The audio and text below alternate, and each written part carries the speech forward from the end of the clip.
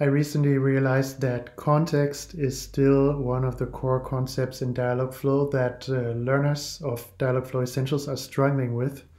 So I wanted to record a video series specifically on context to really explain the basics and how to apply context and how to use them.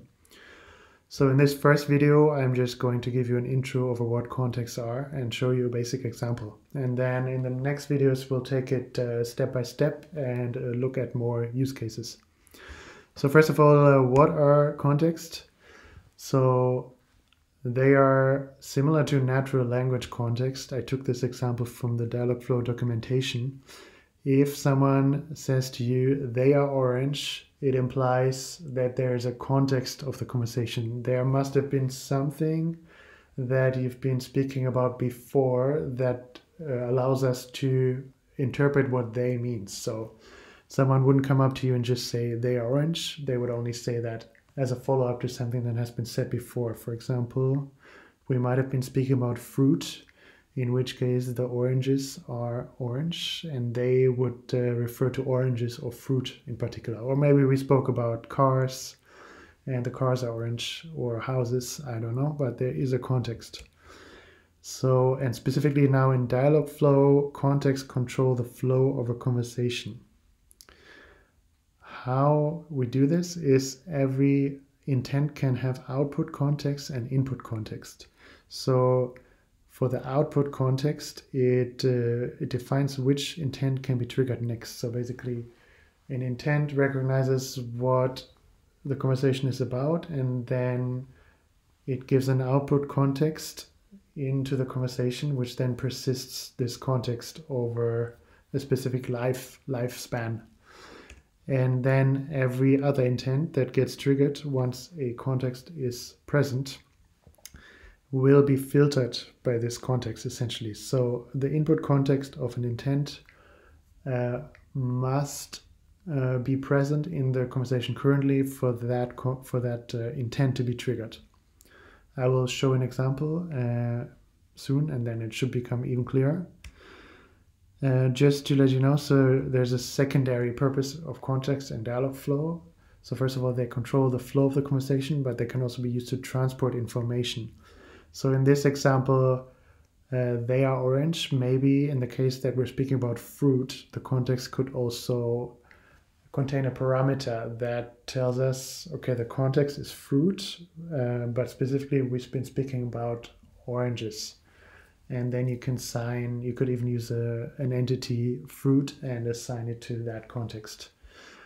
More about that later. So now we'll stick with a basic example, which is this one, which is also taken from the documentation of Dialogflow. So this is a bank bot, so to say. And the first thing that the user says here is, tell me about my checking account, in which case this checking info intent is triggered, and it has now an output context of checking. So for the next couple of steps in the conversation, this context is present, indicated by the arrow here, which means that for the next thing that the user says, my balance, the bot knows to interpret it within the context of the checking context. So the checking balance intent in this case has an input context of checking. And we know the bot knows that we're talking about the checking account, and it replies with, your balance is $1,000. So I took this example and implemented it in Dialogflow, and I added another account type, a savings account, to really see it in action. So here we have the checking info and the savings info intents, and they contain some basic training phrases. I want information about my checking account. Okay, so now we know that we want to talk about the checking account, and the output context is checking. So here, by setting the output context, we communicate to the conversation to the bot that, okay, the context now is the checking account. The savings info intent is the same. It's just got the savings output as a savings context as an output. And then the two other intents that we have here is balance, and they just have a training phrase of balance to indicate, okay, for the user to indicate, I want to speak about my balance. but then the input context of either checking for checking balance must be met, or saving, the saving context for the saving balance intent, in which case either one of those gets triggered. But if I just type balance here without any context, the bot doesn't understand it and goes to the fallback intent. So in order for one of those intents to be triggered, the context has to be present. So if I now tell the bot I want to talk about my checking account, we can see that it goes to the checking info intent, and the checking context is set here. And if I now tell it balance, it will know to go to the checking balance intent, and it will tell me the balance of my checking account. Now I can do the same for the savings account. And here we now can see that two contexts are set at the same time. So what happens if I now inquire about my balance?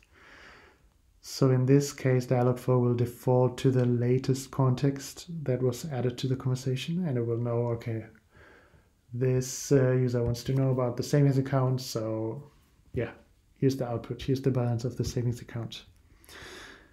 In practice, I would try to avoid overlapping contexts like this, because in this simple example it works, but if you have a more complex bot, it will easily get chaotic and it will become a bit unpredictable. So what I would generally recommend is that you set the output lifespan here to 1. So you can see if I add a new input context, also the same context will be set as an output.